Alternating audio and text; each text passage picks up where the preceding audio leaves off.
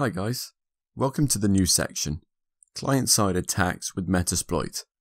In this section we will look at the topics such as need of client-side attacks, the MSF Venom utility, social engineering with Metasploit.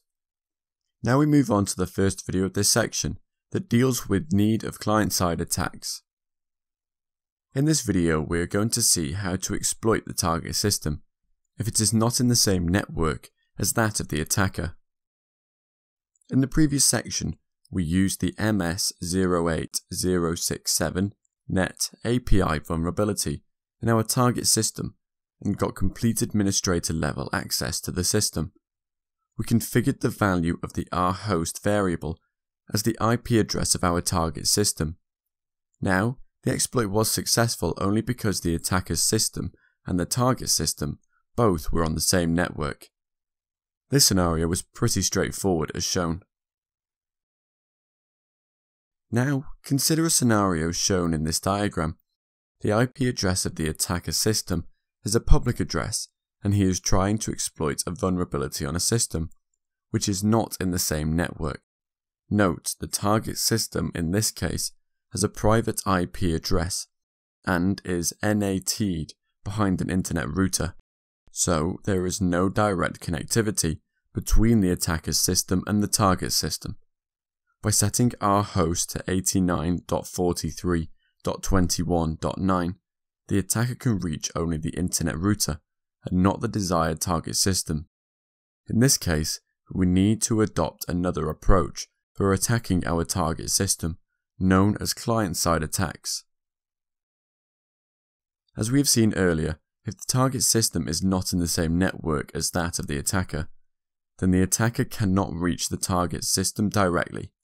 Some of the techniques for delivering the payload to the target system are: first, the attacker hosts a website with the required malicious payload and sends it to the victim. Then, attacker sends the payload embedded in any innocent-looking file, such as doc, PDF, or XLS, to the victim over email. After that, the attacker sends the payload using an infected media drive, such as USB flash drive, CD, or DVD. Now, once the payload has been sent to the victim needs to perform the required action in order to trigger the payload. Once the payload is triggered, it will connect back to the attacker and give him the required access. Most of the client-side attacks require the victim to perform some kind of action or other. Let's break the word shellcode into shell and code. In simple terms, a shellcode is a code that is designed to give a shell access of the target system. Practically, a shellcode can do a lot more than just giving shell access.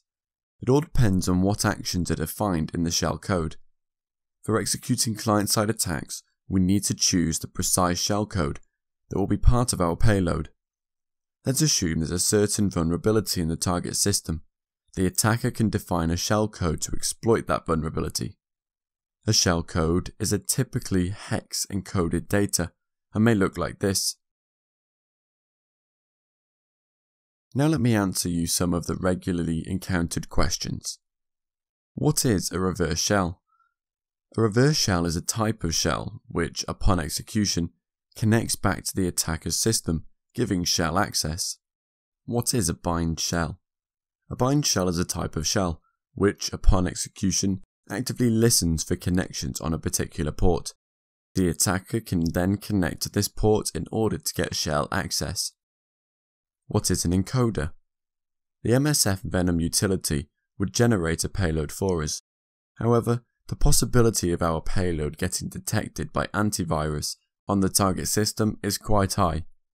Almost all industry-leading antivirus and security software programs have signatures to detect Metasploit payloads.